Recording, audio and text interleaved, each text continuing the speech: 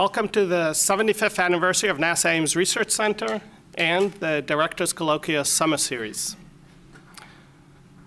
We first achieved human landing on the moon in 1969. At the same time, von Braun and others pitched the idea of going to Mars to the President of the United States. The question is, why Mars? First, it's our nearest neighbor, right? It's the next planet neighbor, Venus and Mars. Second, it is a way for us to understand our past by studying the neighbors that are next to us. It's also potentially a place to colonize in the future. But I always say that science fiction drives reality. When we first started looking at Mars, we saw what looked like canals and channels that are there changing, and we envisioned that there are people on that planet.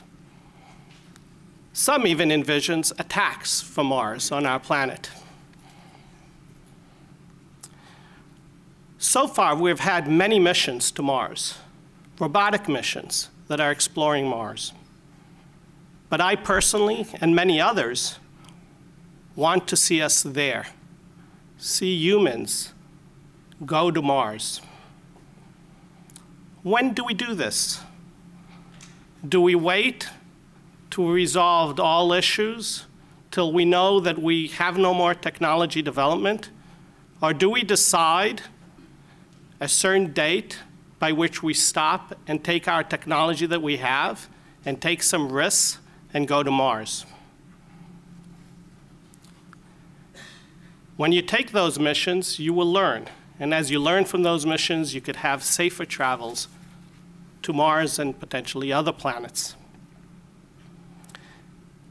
Today's talk is entitled Mars Direct: Humans to Red Planet Within a Decade.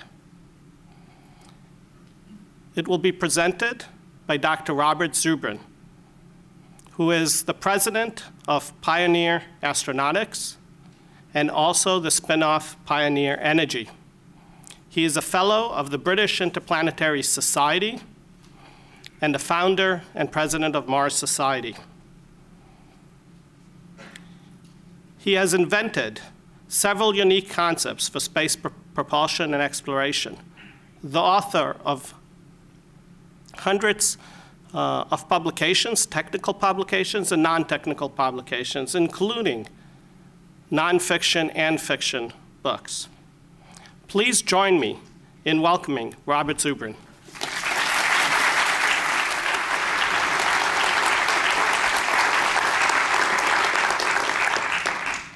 Okay, so thank you for that kind introduction and for inviting me to come and speak here.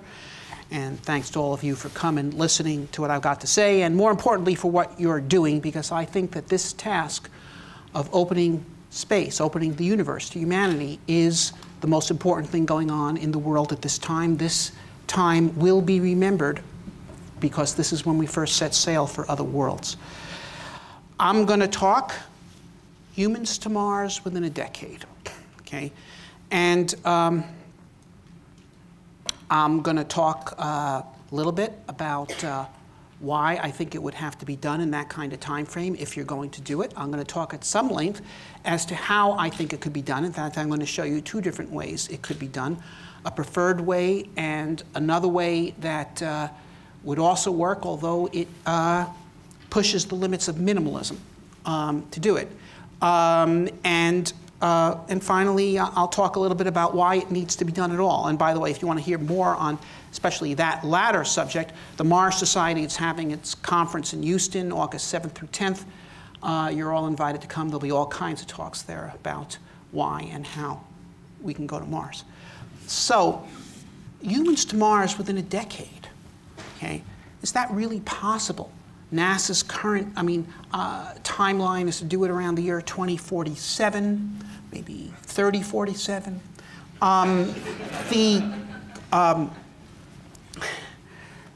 The question of whether we can do humans to Mars in 10 years is somewhat analogous to the question of how much rope does it take to connect two posts separated by a distance of 10 meters. In principle, it can be done with 10 meters of rope. On the other hand, if you let the rope be tangled every which way, it could take an infinite amount of rope. Okay? And so the answer to the question is dependent upon whether you actually want to connect the two posts or whether you're trying to sell rope. Okay? And Mars Direct was actually conceived by a team led by me and another engineer named David Baker at Martin Marietta, which became Lockheed Martin, in 1990 in response to the failure, or the imminent failure at that time, it hadn't quite failed yet, of the first President Bush's space exploration initiative, which was foundering based on sticker shock due to the 90-day report, which had postulated a 30-year program costing $400 billion and all sorts of exercises in infrastructure and technology developments before we could get to Mars. And it was very clear to us at Martin that the reason why the 90-day report was so long and costly and complex was that it had been designed with the idea of making a whole bunch of people happy, people developing this technology and that technology in this center and that center, or this company or that company, or here or there or everywhere. They had basically not designed a mission, but a Christmas tree upon which to hang all the ornaments and provide business for everyone. And that's the exact opposite of the correct way to do engineering. Okay? You don't design something to be as complex and costly as possible in order to please your vendors. You design it to be as simple as possible and as inexpensive as possible in order to do the job most efficiently. So the question we asked ourselves when we designed Mars Direct is, if you wanted to design a Mars mission and not provide excuses for people who wanted to use this technology, wanted to use electric propulsion, wanted to use nuclear propulsion, wanted to use this, wanted to do that, wanted to use bioregenerative life support and physical life support and this, and have a lunar base and have a hangar on the space station and, and the ability to reuse RL-10 engines in orbit and whatever, how would you do it if you just wanted to get the job done? Okay, and that is the question we asked ourselves. So first, I'm going to now present the design as we developed it in the spring of 1990. Okay, this is the mission sequence chart for the Mars Direct plan. You can launch to Mars every 2 years, and we're going to be launching 2 boosters every 2 years to Mars in order to do this. Now, well, first of all, any space operation requires an appropriate launch vehicle. And we set ourselves the task of designing one in the Saturn V class out of available technology, shuttle technology. And actually, it's not very different from the SLS that is currently being developed by NASA. I mean, we're using shuttle main engines instead of some other main engines at the bottom, and they're offset a little bit because these were going to be launched in parallel with the shuttle, which has its flame trenches positioned thus. But basically, here you go. You have 4 shuttle main engines, a couple of solids, the external tank core, hydrogen and oxygen upper stage, and a 10-meter fairing, or 33 feet if you work at Lockheed Martin. And this could lift 120 tons to low Earth orbit. But more importantly, it could use this upper stage to send 47 tons on direct trans-Mars injection or 59 tons on trans-lunar injection. And that is how we wanted to do the mission. Just lift and throw and let it go. Send the payload to the planet with the same booster that launched it in the first place. That's how we've done every real unmanned planetary mission. That's how we did the real Apollo missions to the moon. No one's ever done a mission to anywhere by lifting things to the space station and waiting for the interplanetary cruiser to return from Saturn and be refitted to load the payload on it and then go back out. No, just lift and throw and let it go. And right there, if you can do the mission that way, you've gone 90% of the way towards taking the Mars mission out of the science fiction future and putting it in our world of real engineering. But how can you do that? The typical Mars mission designs that were around were 700 to 1,000 tons in LEO. This is 120 tons to LEO, which, by the way, is a little less than a Saturn V, which could do 140. A booster that could launch one of these Death Star spaceship concepts, you'd blow Air Orlando when you took off. So how could you do this mission with a Saturn V class booster?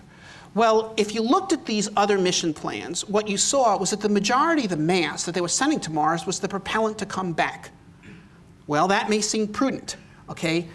Shouldn't you go to Mars and have the propellant to come back? Well, is that how we've explored on Earth? Did Lewis and Clark cross the American continent, bringing with them all the food, water, and air they would need for themselves and their horses for a 3-year transcontinental trip of exploration? No. If they had done that, they would have needed a wagon train of supplies for every man and another wagon train for every horse. And then, of course, the wagon train men and horses would have needed further wagon trains, and it would have gone exponential. And not only would it have blown the budget of Thomas Jefferson's America, it would have exceeded the mass of the Earth. Okay, now, but no, that's not what they did. They hunted their way across, and in certain ways they traded with Native Americans to obtain necessary supplies. But in either case, they were making use of the resources that were available in the environment they intended to operate in. Well, why are we going to Mars? Going to Mars because Mars is the planet that has the resources that can support life and therefore potentially technological civilization. Well, the same resources that make Mars interesting, if you make use of them, can also make it attainable. So that is the orientation we took here. What is the travel light and live off the land approach to Mars exploration? So the first thing that we send to Mars, the first launch here, sends out on a minimum energy trajectory a Earth return vehicle, ERV. And what this is a little rocket ship for returning from Mars to Earth in the terminal stage of the mission. But no one's in it when it goes out the first time. Okay, so it is unmanned. It's got a little cabin here, 15 feet in diameter, with Spartan quarters for a crew of 4 for a 6-month voyage from Mars back to Earth. Then it's got 2 methane-oxygen chemical propulsion stages here, which are unfueled. They have to be unfueled, or this would weigh much too heavy for something like a Ares, a Saturn V class booster to throw to Mars. However, in some of the lower stage tanks that are later going to contain methane, we got about 6 tons of liquid hydrogen, probably in gelled form. And then slung below the vehicle, not shown in this diagram, is a little truck, a light truck, like a little pickup truck. And the back of that truck is a little nuclear reactor with a power of 100 kilowatts. Okay, 100 kilowatts. It's like 130 horsepower, same amount of power that powers a medium-sized car. Okay, so it's not a giant nuclear power plant that powers a city. It's just a nice little putt-putt nuke sitting in the back of a truck. Now, after you've landed, the truck is telerobotically driven a few hundred meters away, unwinding a cable off the back of it as it goes. And then the reactor's put on the ground, preferably in a ditch or a crater on the reverse side of a hill, anything to put a nice-sized chunk of dirt between the reactor and the main landing area. And then you got power at the ship. You turn it on. Okay, and what you do then is you run a pump and you suck in the Martian air, which is 95% carbon dioxide, and you react that with the hydrogen that you brought from Earth. And hydrogen can be reacted with carbon dioxide in the presence of either ruthenium or a nickel-on aluminum catalyst to produce methane and water. This is known as the Sabatier reaction. Methane's good rocket fuel. You store that. You take the water, you electrolyze it, split it into hydrogen and oxygen. Oh, here's the whole diagram. So this makes methane and water. The water is electrolyzed, gives you oxygen. Hydrogen is recycled. And then to make additional oxygen, you just have a third reactor in which you split carbon dioxide into carbon monoxide and oxygen, keep the oxygen, dump the carbon monoxide. You can do that on Mars. There's no EPA there, which is a substantial good reason to go to Mars. And and now you've got a fully fueled Earth return vehicle sitting waiting for you on the surface of Mars. And in fact, we make extra propellant beyond what the Earth return vehicle needs so that we can operate chemical-powered vehicles on the surface of Mars for exploration purposes. And why do we want to do that? Because we're going to Mars to explore. And chemical reaction vehicles have a much higher power to mass ratio than you can get with electric vehicles or RTG vehicles or anything of this sort. And which is why they're so much more popular here on Earth. And in a frontier environment like Mars, where you really want the speed, the long range, the torque, the hauling capability, and the all-around muscle you get from having a real car instead of a golf cart, you really want to have one. But it wouldn't be practical if you had to bring the fuel from Earth. But because you can make the fuel on Mars, then you have this additional capability. So the point here is that the ability to make use of local resources is not just the key to making the mission cheap, it's also the key to making the mission effective, which is even more important, actually, because there's no point going to Mars unless you can do something useful once you get there. So, okay, this being done, At the next launch opportunity, 2 years later, we launched 2 more boosters off the Cape. One sends out another Earth return vehicle. The other shoots out a HAB with a crew of 4 astronauts in it. Now, because our return ride is waiting for us on the surface of Mars, we don't need to fly to Mars in a gigantic Death Star spaceship. Okay? We don't even have to fly out in a comparatively modest Millennium Falcon. We can fly to Mars in a tuna can. And that's a very good thing because we know how to build them, and they've been proven in industry to be a very effective form of packaging. Now, ours is somewhat larger than the Chicken of the Sea unit. Okay.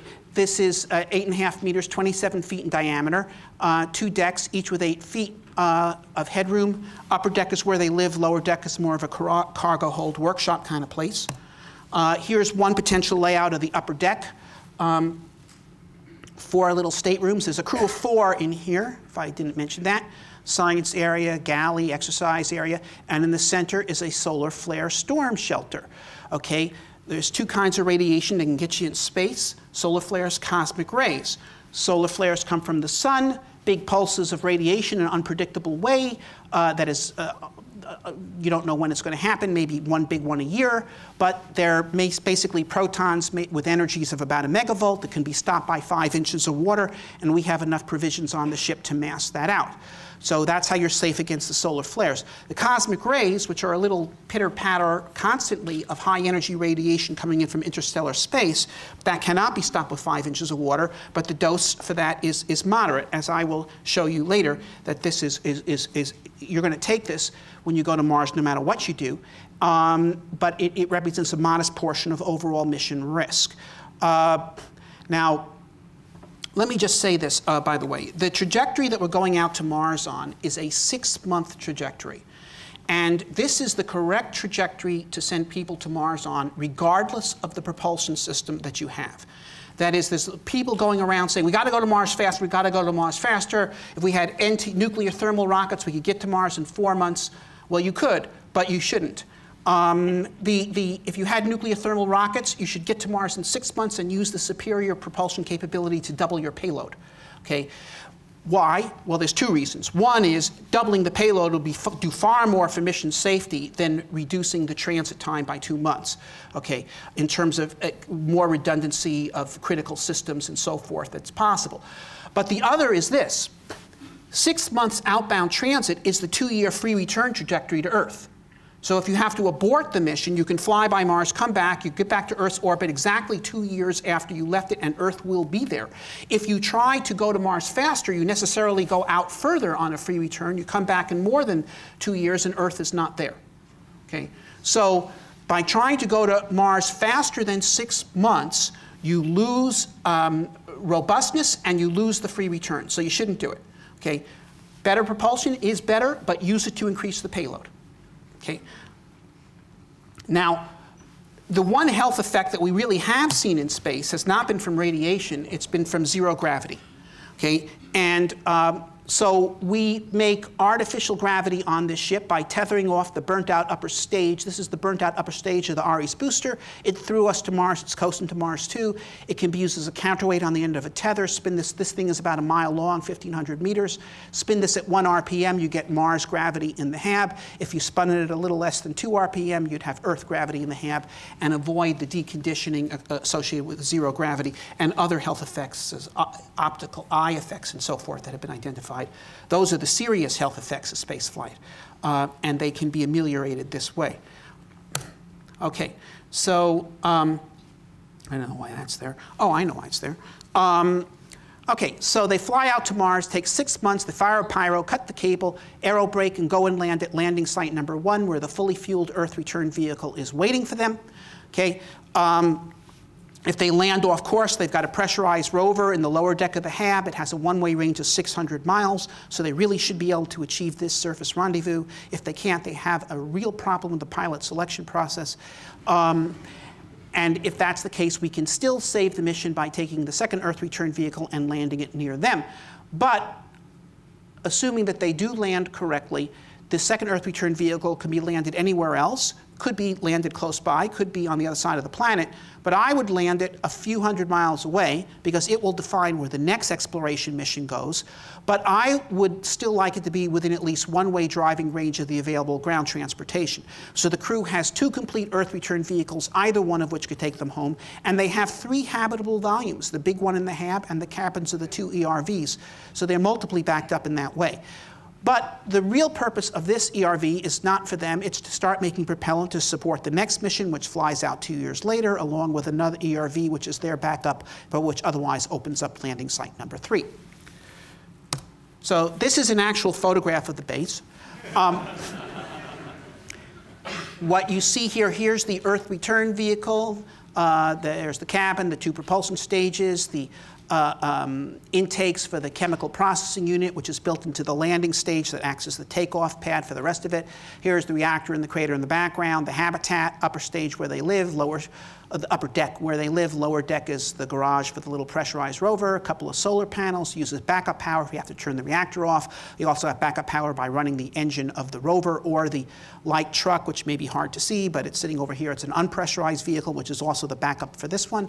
And then this thing here is an inflatable greenhouse. This is not a mission critical element. It's an experiment in learning how to grow crops on Mars in Martian soil, Martian sunlight, Martian gravity, Martian water for the benefit of future missions and future bases.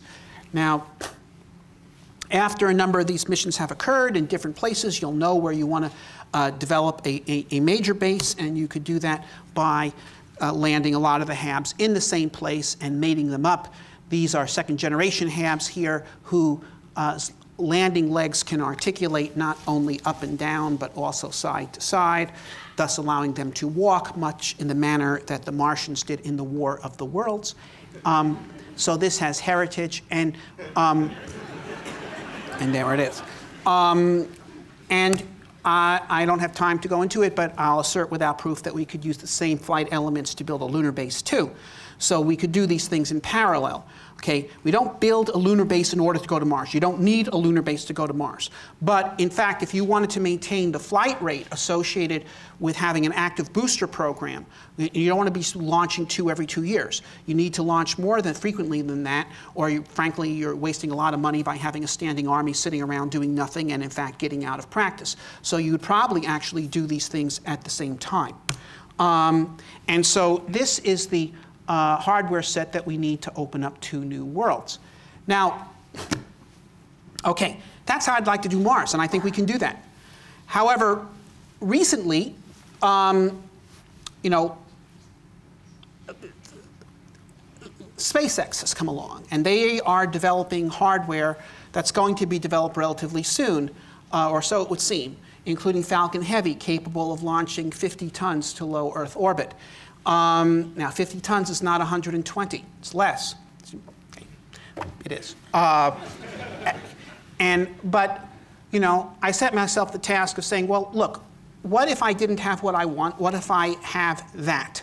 Okay, can we still do humans to Mars? Is there a way that, you know, in other words, this is not an ideal world. You got to, you know, as Donald Rumsfeld said, you go to war with the forces you got, okay? He's an authority.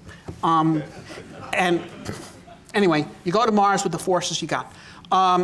So how would I do it? Well, first of all, I would take an alteration of this plan, which I call the Mars Semi-Direct Plan. And this, by the way, is the mission architecture that was adopted by NASA Johnson Space Center and was DR Design Reference Mission 3.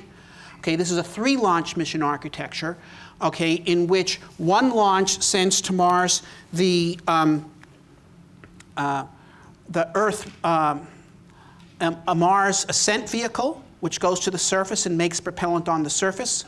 1 sends the HAB out with the crew, and 1 sends an Earth return vehicle to a highly elliptical, loosely bound Mars orbit.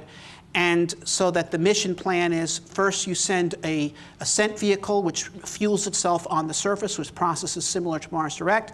Okay, and then in the next launch opportunity, you send out a Earth return vehicle and a HAB. Now, in fact, this would require 3 Falcon Heavies, so it's 3 launches, Okay, and what we did here was the first time I would send all these elements out, but with no one in any of them. And then at the second opportunity, you send out the crew in a HAB that rendezvous on the surface with the ascent vehicle, and another Earth return vehicle to position in Mars orbit, and another ascent vehicle. So and then the crew ascends to orbit at the end of a year and a half on the Martian surface in the pre-positioned ascent vehicle, and while the other one is there making propellant, and in fact it's a backup for them. And the pre-positioned HAB is there so that when they land in their HAB, there's actually two HABs. Now, what I assumed for this is that we had also the Dragon with a long-duration life support system installed in it.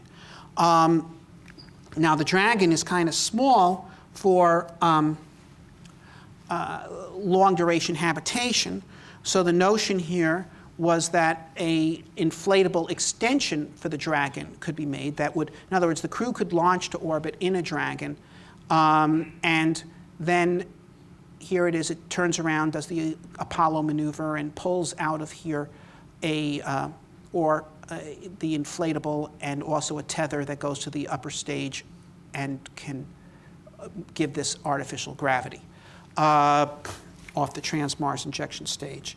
Now, I said I'd mention this business about radiation because, once again, this has really been used as a kind of a snow day by those in authority who don't want to go to Mars. In other words, we recently had radiation results from Curiosity in transit, which were the same as those from Marie in transit in 2001. The data was the same, but in 2001 they said this shows that the radiation dose of going to Mars is a modest portion of total mission risk, and in 2013 they said this shows that we can't go to Mars. Ha ha, snow day. But in fact, the cosmic ray radiation dose rates in low Earth orbit are half of those of interplanetary space. And this is because the Earth's magnetic field does not block against GeV cosmic rays. The Earth blocks out half the sky, and that's why it's a factor of 2 less. But it's the same stuff, and it's just half the dose rate. And as you can see, there's about 10 cosmonauts and astronauts who have received, due to long-duration activity on the Mir or the space station, cosmic ray doses that are quite comparable to what you would get doing a round trip to Mars. And there have been no radiological casualties among this group, nor would we expect there to have been, because the radiation risk is about 1%. And so the idea that we cannot go to Mars until much more advanced propulsion systems that are available that can get us to Mars in 30 days is not a valid argument, and I believe it's disingenuous as well. Given the fact, figure it out. Over the next 10 years, space station will be continually occupied, okay, getting with a crew about the same size as a Mars mission crew, okay? So 10 years, continual occupation at half the dose rate of human Mars missions, which spend 40% of their time in transit, okay? The total number of person REMs both programs would receive, the space station over the next 10 years, or a program of sending 5 human missions to Mars over 10 years, using every opportunity for flight, is the same. So right now, NASA, while waving its hands in horror over the radiation risk of going to Mars, is actually imposing that same radiation risk on their crews without going anywhere. Okay. Now, all right, so I worked out the masses on this, and the margins are tight, but this looks doable, assuming 8 metric tons for the Dragons themselves. You go through the various consumables. You have to have water recycling, and that, by the way, is key for any Mars mission. Because if the amount of water that you use, okay, NASA, well, at least in some Ames documents that I saw a decade ago, they were saying 32 kilograms a day per person without recycling. In our Mars, Arctic and Mars Desert research stations, we've been able to get it down to 12 a day per person. But even there, if you have 4 people and round it off to 1,000 days, 4,000 times 12 would be 48 tons of water if you had no recycling. If you have 90% recycling, it's 4.8 tons of water. So that becomes doable.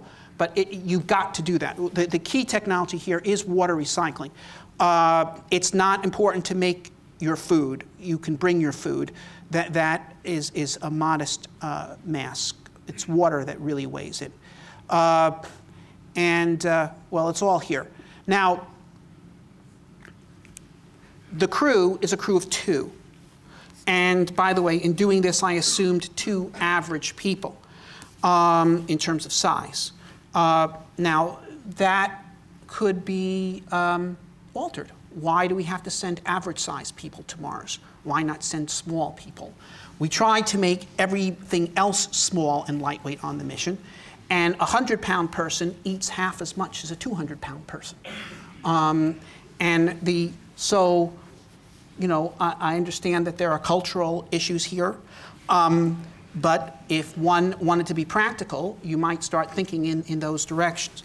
And in fact, though, if we did use small people, we probably could have a crew of 3. Okay, and then this, just an artist's depiction of these things landed on Mars. The notion here is these halves. You don't do entry and landing with the halves inflated. They would be deflated, stuffed back inside, and then inflated again once they're on the surface. And this looks very vulnerable to being blown over by the wind or something, but in fact, the dynamic pressure of winds on the surface of Mars is quite low. In these things here, by the way, the notion of this one was that it wouldn't transport hydrogen to Mars. It would transport a hydrocarbon fuel and just make the oxygen, which is 3/4 of the propellant, because the smaller size makes it harder to transport hydrogen. Now, this mission is designed in accordance with, you know, just 3 Falcon Heavy launches per opportunity. SLS, in its earliest incarnation, is 75 tons to orbit. That would increase the mass margins by 50%. Or you could say, okay, we'll do 2 Falcon Heavies for each of these 3 packages, mate and dock, and that would double it. What I am saying here is not to advocate this design in detail, but to say if you want to get to Mars, you want to try to approach it in a spirit of ruthless minimalism, to see how could we actually do this with what we have or what we're likely to have, as opposed to saying, well, you know, when I go to Mars, I want to have this Nautilus spaceship with a, you know, a spa and a sauna and this and that, and pool room, and because really without a pool room, astronauts won't be happy. You want to say, how can we actually get this done with the sort of thing we have and design the mission in that way? But the bottom line is, whether we do it with a true heavy lift booster like Mars Direct is, or we do it in this sort of this Falcon Direct architecture with a semi-heavy booster, there's ways to do this. We do not need science fiction spaceships to go to Mars. Okay? We just don't. So, okay. I'll leave it there. Thanks.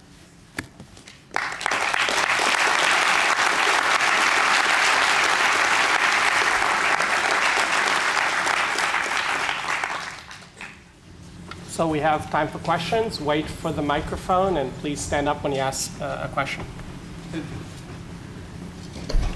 So NASA leadership now seems to embrace Mars as a primary destination. And they certainly are aware of your plan. So what is their response?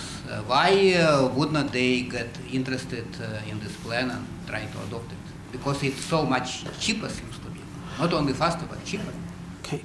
Well, I understand why you just said what you said, but I disagree with your premise that NASA has embraced Mars as a destination.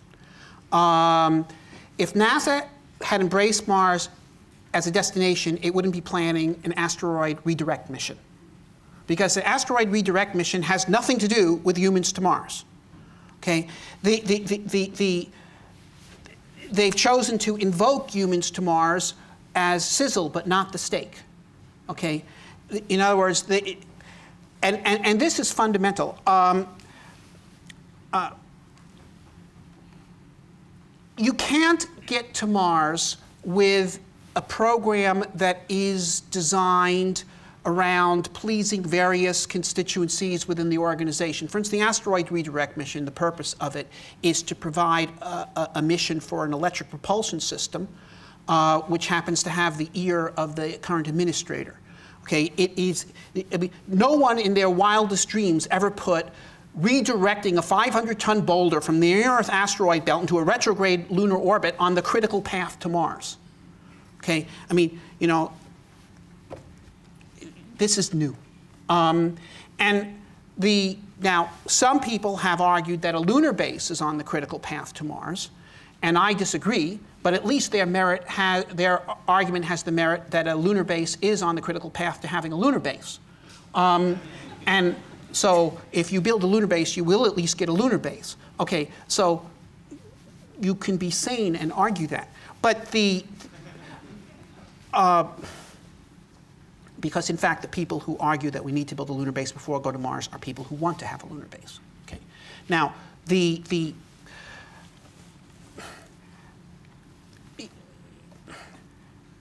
problem here is it's entropy.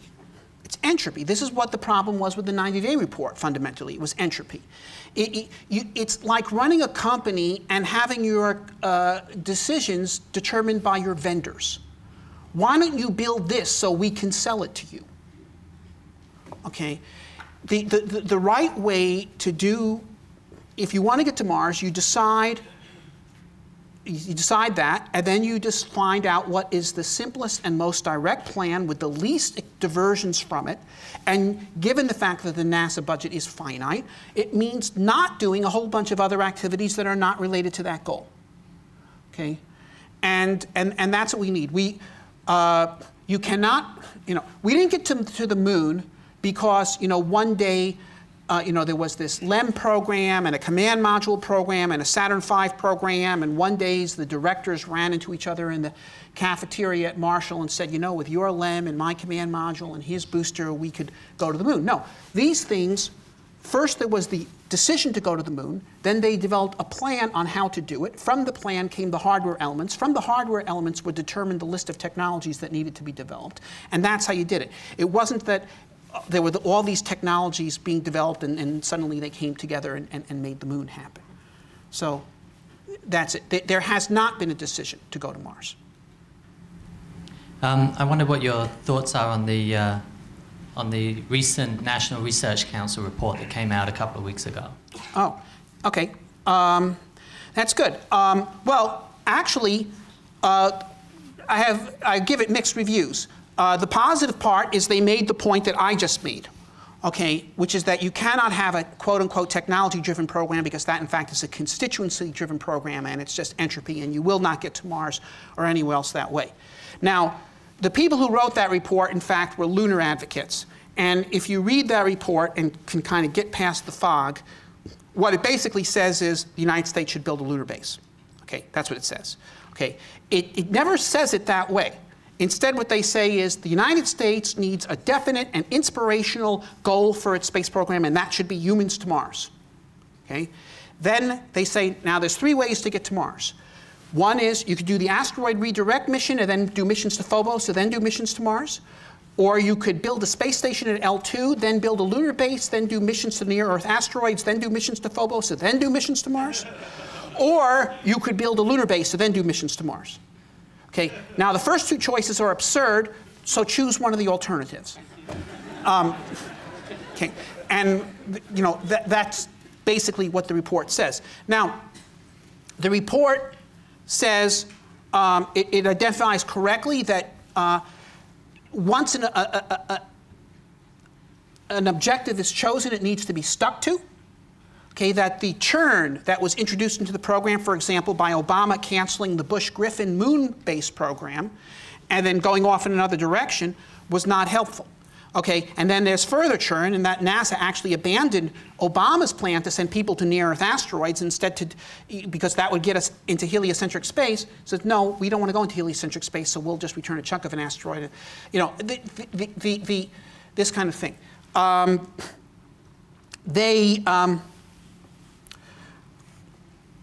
And in many places, they made it very clear, look, you know,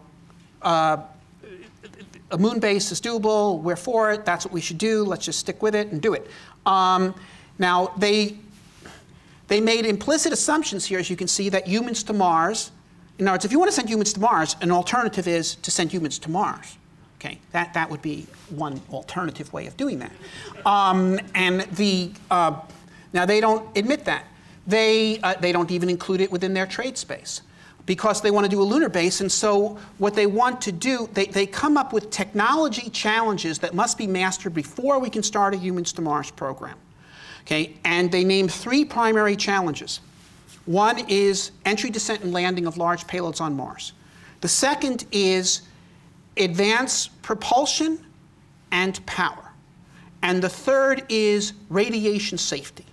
Now, EDL of large payloads on Mars is not a fundamental technology. It is an engineering development, okay, and it will be done. I mean, it's hard work.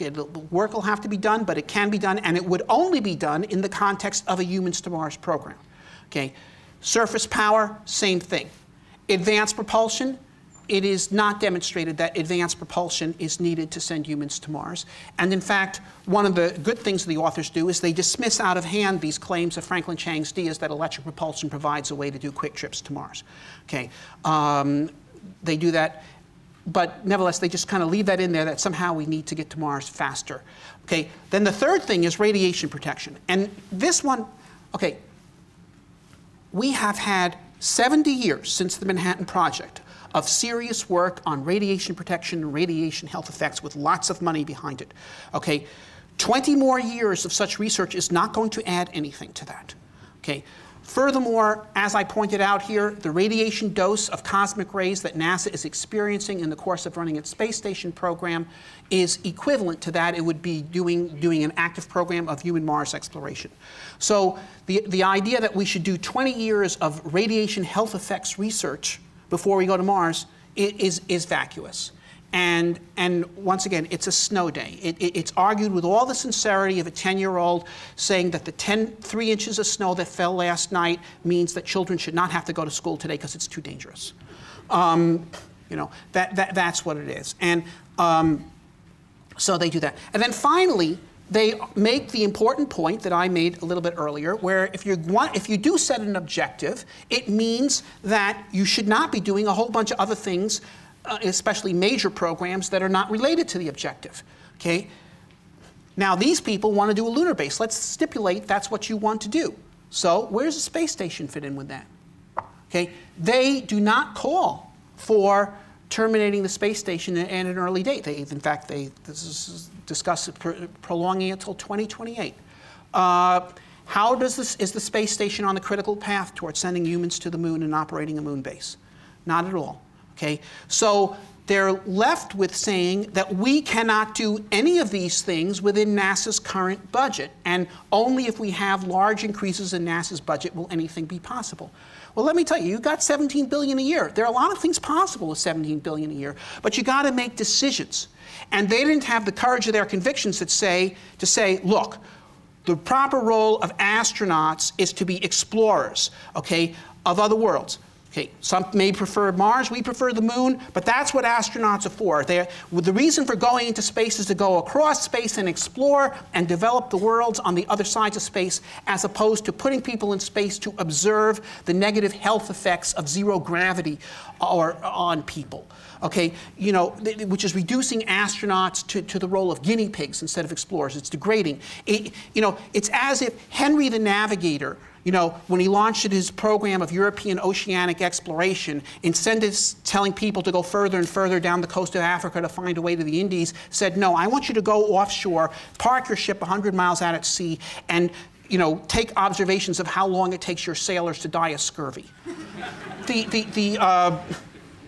Okay, you know, so they really, in other words, And while they clearly, they were down on the asteroid redirect mission, and that's very good. They pointed out that it involved a whole bunch of technology developments that were dead-ended, had nothing to do with sending humans to Mars. Nevertheless, they didn't frontally assault it. They didn't stick the knife in all the way. They didn't punch for the back of the throat. They punched for the front of the chest. And by leaving it there as one of three alternatives actually allowed NASA headquarters and say, well, we agree with the report, and the asteroid redirect mission is one of the three paths. Whereas if you read the report and look through their trade studies, they show that it involves 10 useless elements instead of the other one, which involves only one, and whatever. And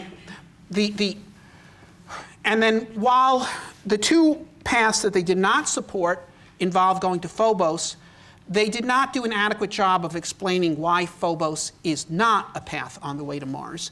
So I'll correct that omission here. Because just last week, some guy at headquarters said, well, the asteroid redirect mission is a way to go to Mars because we'll learn how to do the kind of ISRU there that we will do not on Mars, but on Phobos, which is the key position to Mars, so that they're using Phobos to justify the asteroid redirect mission, which in turn was created to justify the development of high-energy electrical propulsion. But in fact, it's not. Now, let me tell you why, okay, because at first glance, it may seem to someone that basing on Phobos makes sense, but it doesn't. Because here's why. Phobos is in a circular equatorial orbit around Mars. Circular and equatorial. Equatorial means it only has ready access to the equator of Mars, and therefore it restricts your operation. But even worse than that is the circular. Okay? In order to get into that circular orbit, after assuming aerobraking at Mars, and then you have to raise the perigee. In other words, let's say you can aerobrake at Mars and the apogee is down at Phobos' orbit, but now you have to raise the perigee up to Phobos' orbit. Okay, that's 1.1 kilometer a second delta V. Then to get out of that, in order to get back down into the atmosphere to aerobrake into and get to the surface, is another kilometer a second delta V. So now you've added 2 kilometers a second delta V to the mission on the way down. And then it's a little bit more complicated, but I'll tell you what the answer is. 2.2, and on the way back up, going up through Phobos, instead of just going up to a highly elliptical orbit and then injecting for Earth, you add another 1.6. So that adds 3.8 kilometers a second delta V to the mission, which is catastrophic. Okay, I mean, that's huge. It's disaster. So basing on Phobos is not a good idea. But here's the thing. If we go this route, where people justify missions or come up with missions in order to provide rationales for previous decisions, okay, then we go to Phobos in order to justify the ARM. We go do the ARM in order to justify a major electric propulsion development. Okay, but you're developing an entire thing here which has nothing to do with Mars, and now if somebody comes along and designs a Mars mission without going through your Phobos toll booth, they are de-justifying your program.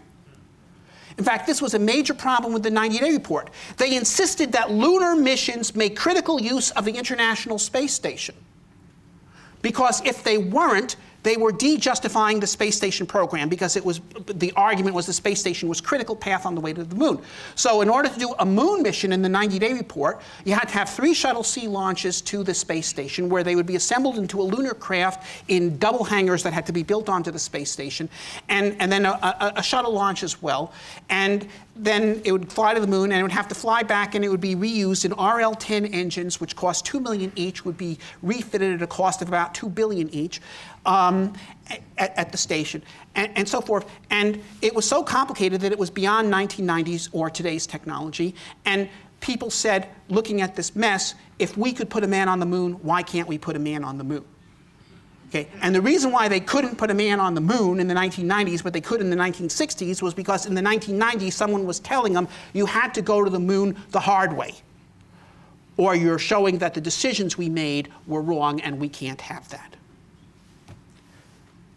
Well, who's calling on the questions? So when you originally started talking, you mentioned that you're going to address the why of going to Mars, but you never actually mentioned anything about that in your talk. All right. Could you go over that? Sure. Okay. As I see it, there's 3 reasons why Mars should be the goal of our space program. And in short, it's because Mars is where the science is, it's where the challenge is, and it's where the future is. It's where the science is because Mars, okay, was once a warm and wet planet. It had liquid water on its surface for more than 1 billion years, which is about 5 times as long as it took life to appear on Earth after there was liquid water here. So if the theory is correct that life is a natural development from chemistry, or if you have liquid water, various elements in sufficient time, life should have appeared on Mars, even if it subsequently went extinct. And if we can go to Mars and find fossils of past life, we'll have proven the development of life is a general phenomenon in the universe. Okay?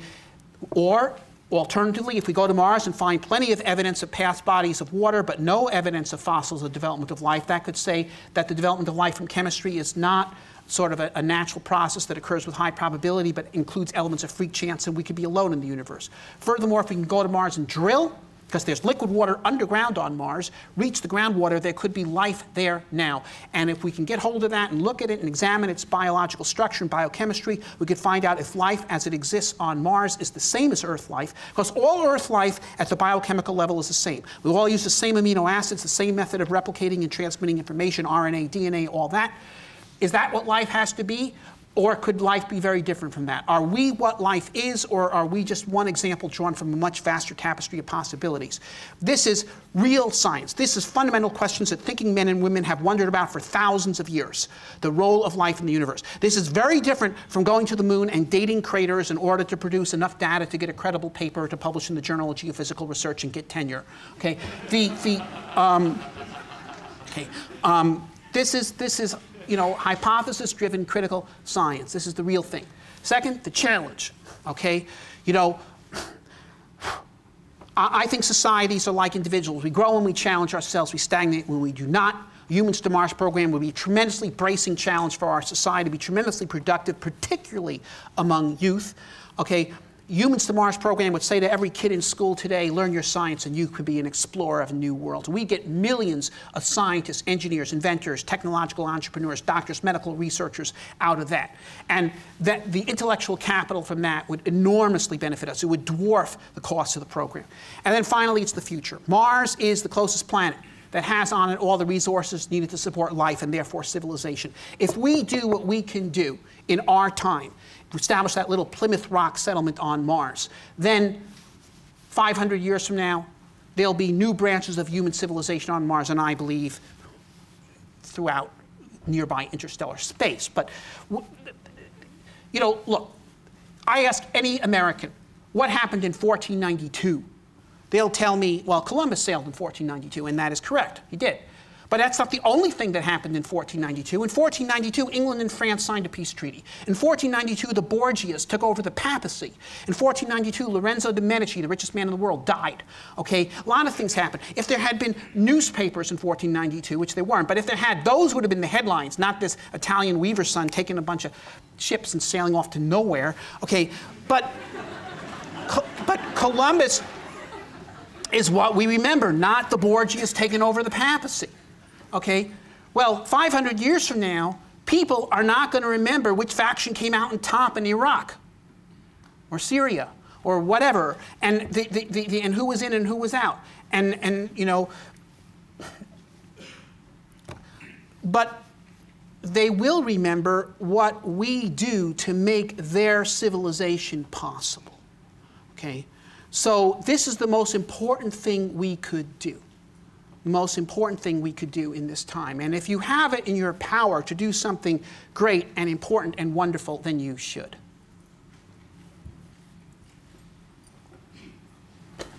Hi, Dr. Zubrin. Thanks for coming.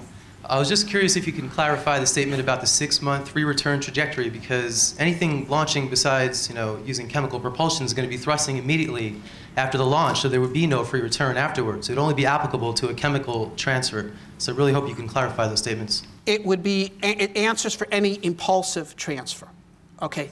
Okay. Electric propulsion has no free return trajectory at all, ever. But impulsive trajectories can have free return trajectories. and that would be either chemical or nuclear thermal rockets. And to be frank, if you're talking advanced propulsion for Mars, the most credible alternative to chemical is nuclear thermal rockets. It is. Not high-energy electric propulsion, which is utterly fantastical. I mean, we've had this thing being promoted here with the Franklin Chang's Diaz and claiming that he can get you to Mars in 39 days if all he has is a 200,000 kilowatt power system, okay? Which is to say a power system 20,000 times the size of any nuclear power system ever flown in space, and it has a power to mass ratio per unit power 100 times what has ever been done. Okay, you know, so it's nonsense. It's like talking about building, you know, flying steel dirigibles because steel doesn't weigh anything. You know, for the balloon part, so nuclear thermal rockets or chemical rockets are both realistic possible propulsion systems for humans to Mars. NTR is better in the sense that for the same launch mass you could double the payload. Chemical is better in the sense that we have it now. So I think we can start the Humans to Mars program with chemical propulsion and work on NTR and introduce it into the transportation system when it becomes available.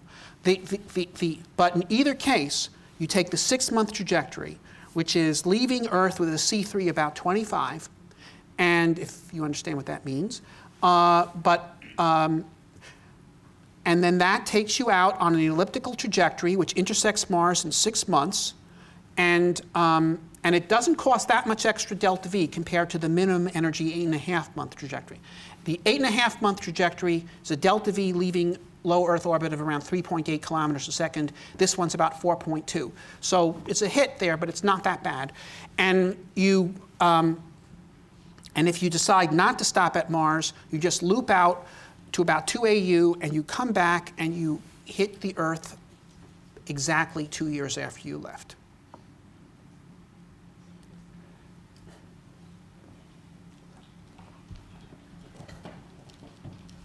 Bob, you've been talking about this approach for years, and I think that's great. In that time, have you seen any change in the political support that would be necessary to initiate such a mission? Well, there's been a number of changes that have occurred over the years. First, of course, there was the collapse of the SEI in the early 90s, and there was a period in which we did not have human exploration beyond LEO on the books at all during the Clinton administration. Then Bush in 2004 said back to the moon, on to Mars and beyond, and initiated that. And in conjunction with that, I had some input into that process. Many other people did, and so it was a compromise of different points of view. The most fatal part of that was back to the moon, on to Mars, this time to stay, but business as usual until 2010. That is, before we do any of that, we're going to build the space station and so forth, as opposed to redirecting resources to seriously attempt that. And thus, by the time administrations changed in 2009, not that much had been accomplished towards, well, the moon. So the program was relatively easy for Obama to cancel. I think that if there had been, and he didn't actually cancel in 2010, because in 2009 they were just interested in stimulating everything. But if they had really had the courage of their convictions in 2004 when they started that program, then by 2010 they would have been 6 years into their return to the moon. Okay, it only took 8 years the first time. Okay, and we would have been practically there, and I think it would have been very difficult to defend cancellation of a program when it was so near to success. And that, by the way, is why if you want to do Humans to Mars, you cannot do it in 30 years or 20 years. Okay, you have to do it in 10 years or less from program start, or you're more or less guaranteeing that the political conditions that allowed you to initiate the action will not remain in place. And by the way, I had a meeting with Mike Griffin in his office shortly after he was appointed administrator in 2005. And he wasn't in there in 2004. A year had been wasted by O'Keefe doing road mapping and blah, blah. Okay, but Griffin was in there, he was going to do something.